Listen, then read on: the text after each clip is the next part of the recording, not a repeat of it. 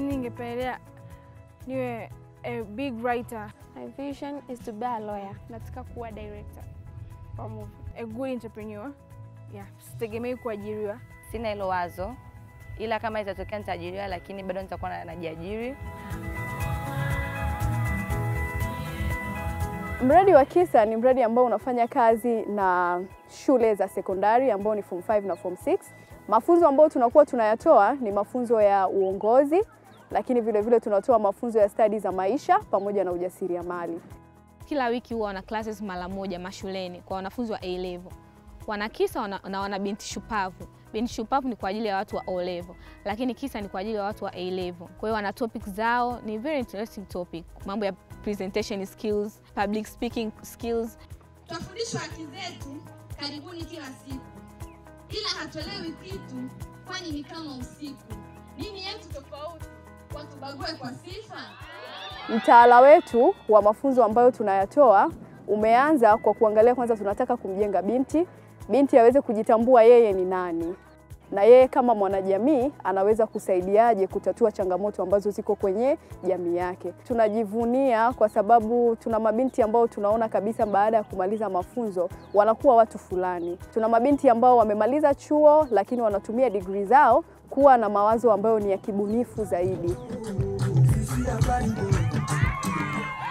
Mimi ni alumni wa Kisa, niligraduate mwaka 2013. Leo niliplani kuwaelezea wasichana wa Kisa kwamba hata ukiwa umesoma usichague kazi. Hapa nilipo na degree ya account, nimegraduate last year IFM, lakini nauza uji. Kwa kuwa mimi nimesoma nikaamua niuze uji kisomi zaidi. Wenyewe watu wa dawa wanauita uji wangu uji wa kishua, kwa sababu nimeubrand vizuri na uuza kisomi tofauti na wale watu ambao wanatembea na chupa zao barabarani. Cause you them girls and loyal. You know you're rocking with the best man. Kisa imenitoa kwenye ule ufahamu ambao ni upotofu na kuonyesha kwamba this is how the society is. Kuna muda nilikuwa nakata tamaa kwamba naona kama vile siwezi. Yaani vitu vingi nilikuwa naona kama siwezi, lakini kupitia Kisa kila kitu mimi naona simple. Msichana anaweza kufanya vitu vikubwa. No matter what people say, you have to prove them wrong. Na who prove kwa maneno, you prove through actions. After 5 years to come, I want to be the best designer and to have my collections around my society and all over the world. Nataka kuwa kama Nyamagesa, lakini katika njia gani? Nyamagesa ameishia wapi? Mimi niongeze nini ili niweze ku stand out? Because always creativity can make you stand out.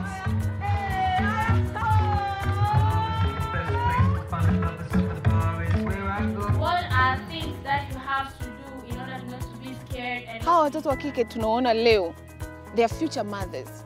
Na mama mwenye elimu mtoto wake lazima atakuwa na elimu kwa sababu anajua umuhimu wa elimu and the circle will go on and go on. Kwa hiyo kwa taifa letu kwa ujumla kwa kweli tunatengeneza nguvu kazi ambayo itaenda kututoa yani hapa tulipo na kutusogeza mbele zaidi kwa sababu tutakuwa na wasomi wengi zaidi. Kwa hiyo tutegemee kizazi ambacho kwa kweli kitakuwa na wanawake wasomi, wanawake wanaojielewa, wanawake wanaojitambua. Kwa hiyo Kisa inachofanya ni ku-unlock ina unlock mind za hawa watoto, ina unlock kuonyesha kwamba there is possibility, there is a world out there, you can be anything, you can do anything.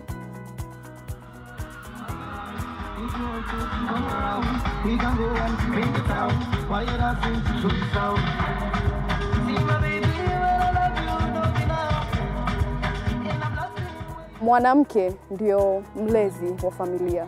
Kwa hiyo tunaamini tukimpatia huyu binti ya mafunzo, mbeleni atakuwa na uwezo wa kuyapeleka mafunzo kwa watoto wake. Na tunaamini baadaye kabisa wale watoto na wao watapeleka mafunzo kwa watoto wao. Kwa hiyo tutakuwa na dunia ambayo tunatamani kuwa nayo kwa kipindi cha mbeleni. All I require no life, God has given me, and I know